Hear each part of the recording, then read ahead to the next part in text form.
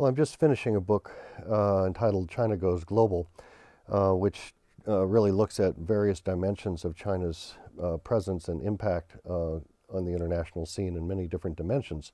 30 years ago, China had no international presence or impact, I would argue. They were just beginning their economic reforms, which have been driven by trade export-based growth strategies. So now we all, of course, know and buy Chinese products on a daily basis, it seems like. But 30 years ago, China didn't have a global trade profile at all.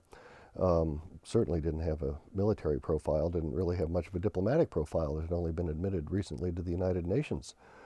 China was just coming out 30 years ago of its so-called Cultural Revolution period, and 25, 30 years of an autarkic kind of strategy under Mao. So compared to then, China has completely transformed domestically, and it's grown in its international presence substantially as well. Well, I think if you look at China's global presence and China's global power carefully, one is a bit surprised, or at least I'm surprised at the relative lack of influence and power. One would assume, given how much China's in the media and we know China's activities in various parts of the planet, you know, that it's a really significant power on order perhaps with the United States or closing in on the United States. But I have found in my research in my book that not to be the case, which is why I call it a partial power. In many different areas, whether you look at the economic area, the military area, the cultural area, so-called soft power area, diplomatic area, or other dimensions, China has increased its activities and its presence over the last 3 decades. So there's a kind of breadth to their presence around the world, but I would say it's not very deep. And they're not really influencing the outcome of events, most importantly. You don't see the Chinese in the middle of trying to solve any major global problem, I would argue. In fact, they contribute to several major global problems. And you can go through different indices, but I must say that I've been a bit surprised. There are some exceptions to the rule. You know, their presence in Africa is greater than Latin America. You know, their economic power is certainly greater than their military power. They don't have a lot of soft power. Their diplomatic power, I don't think they really have much. They're very risk-averse and passive. You know, they're not, as I say, they're not in the middle of trying to solve any global problems. So that's why I call them a partial power. Well, soft power, according to Professor Joseph Nye at Harvard University, who's credited with being the father of the concept, is the ability of a country to co-opt other countries through appeal. To get others to want what you want is what Nye calls it. And the appeal comes intrinsically from a country's society.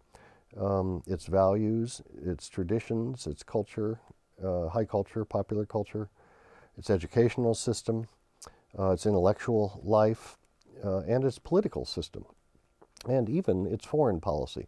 So these elements together are kind of magnetic. They attract others to it. So countries that have soft power have respect of others, and others seek to emulate and be attracted to those countries. So by those criteria, China does not have soft power. No country seems to be attracted to China. Nobody wants Chinese political system. The world has respect for China's 5,000 years of civilization and history and traditions. It's certainly considered one of the world's great civilizations, along with Persia and Europe. But beyond that, in contemporary terms, there's not a lot in Chinese culture that resonates outside of China. Chinese literature is beginning to gain some popularity in translation. Chinese films, again, in recent years, some of them beginning to gain popularity and some traction. But other elements of Chinese society and values, you know, and the Chinese record of human rights is not particularly attractive. You don't see people, let me put it this way, you don't see people seeking asylum in China. People don't want to go to China. Other countries respect what China has done economically.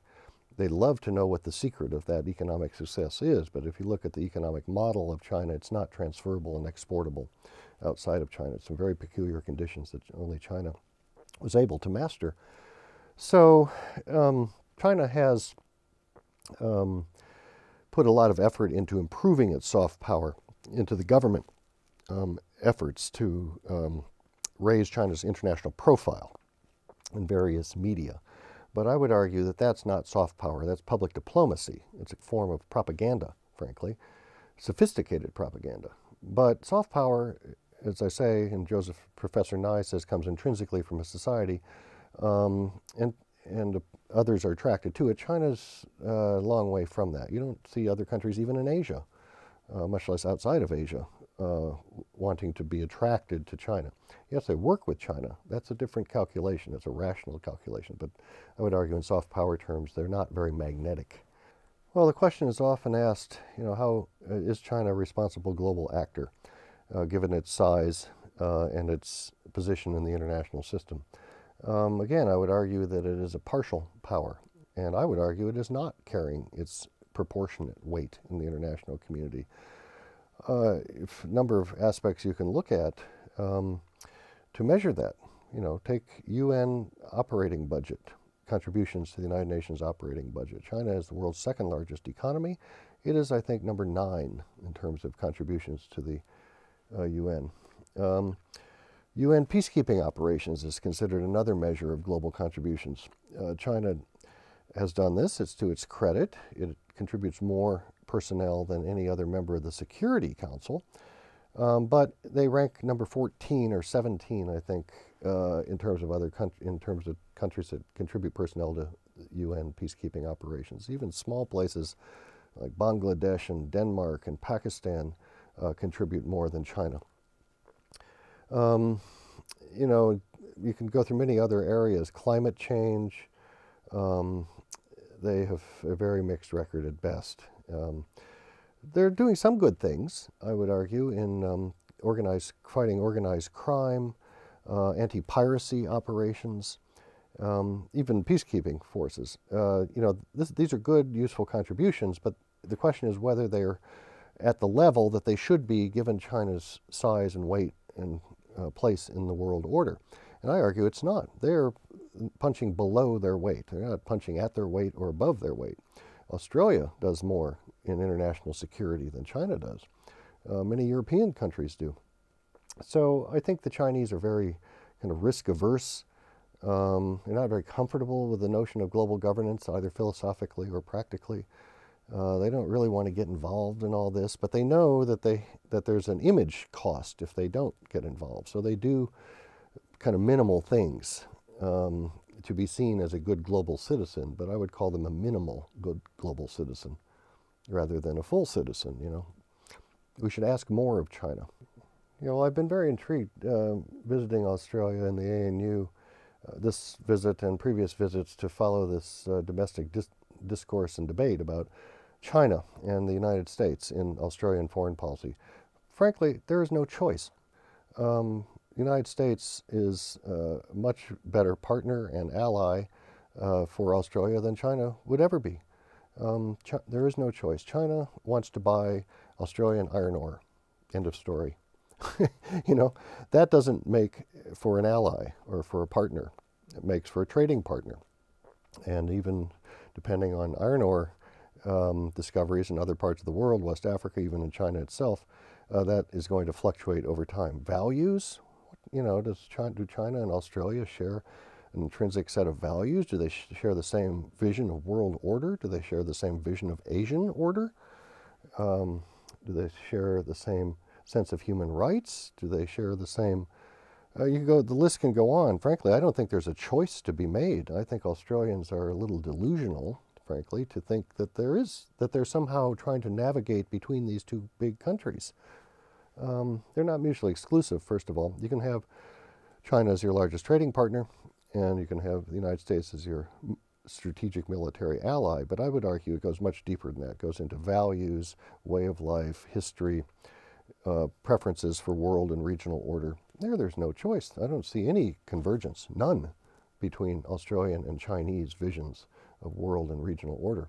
So I've been kind of perplexed at the debates in Australia. I've been intrigued to listen to them, watch them, but if I was an Australian, it's what Americans call a no-brainer. The United States is a natural partner and ally. China is a temporary trade partner, or maybe not temporary, maybe long-term, but it's a partial partner, I would say. It's not a comprehensive partner.